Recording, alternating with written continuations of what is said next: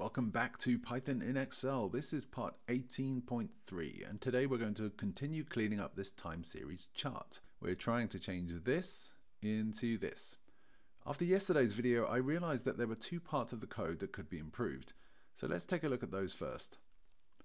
This highlighted section is drawing each of the non-selected lines and coloring them dark gray.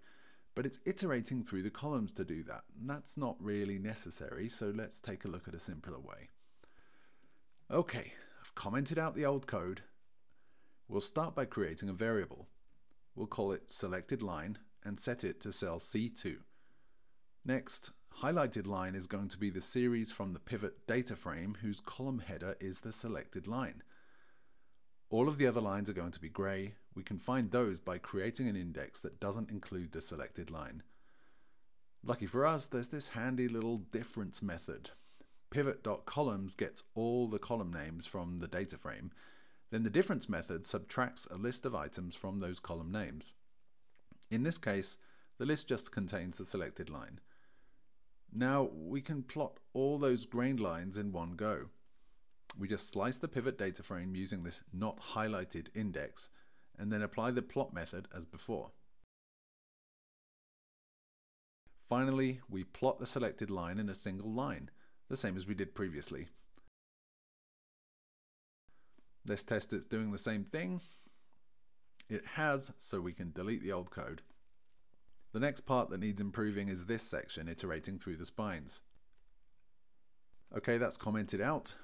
We can set the color of all the spines by slicing the spines like this. Similarly, we can remove the top and right borders in one go by slicing on a list of just those two items. Let's check that it still works.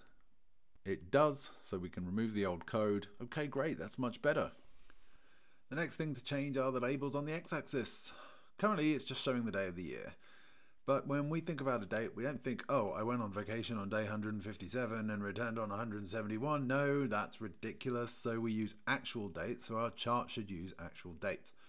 We'll create a new column in the data frame called xLabel, and we'll populate it using df.date.dt.strufttime. I assume that's how you pronounce it, and I think it means string format time, but I pronounce it strufttime, and you should too. And into that, we'll pass this format string %b space %d, and the %b gives us a 3-letter abbreviation of the month, and the %d gives us a 2-digit day of the month. Then we change the index argument of the pivot table method to use the new column and see what we've got.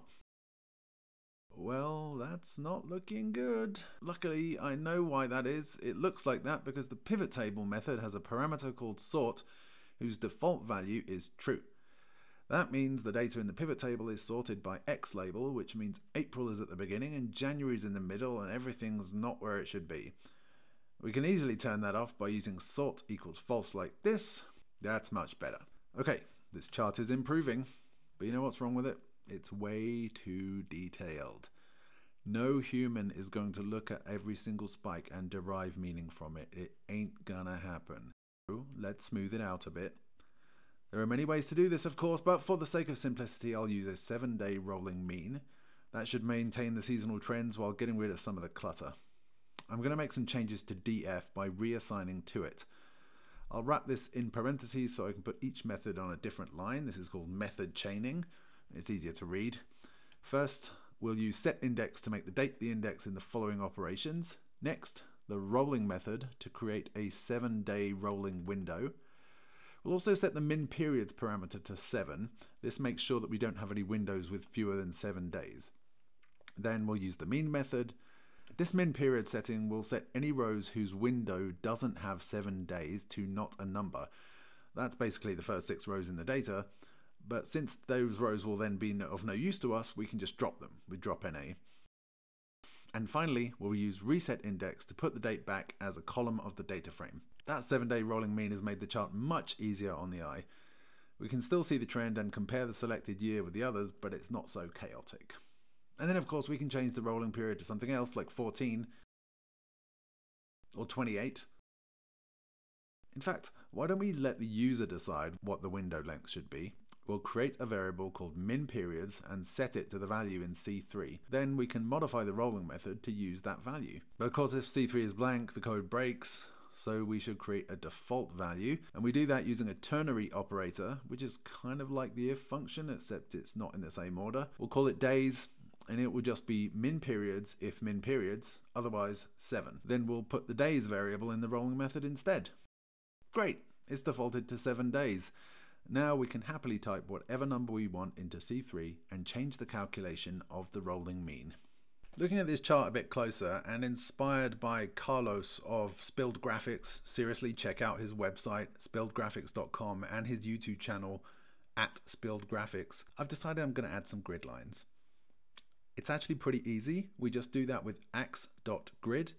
We put true as the first argument, and then which refers to whether we want to use major or minor grid lines, and then axis equals x, I don't want any y grid lines, and color equals 0.8 as a string. That will give us a kind of light gray. Okay, very nice. You can see I've added some drop downs here to the year selector, and we can just type in whatever rolling mean that we want. That's it for today and for part 18 of Python in Excel.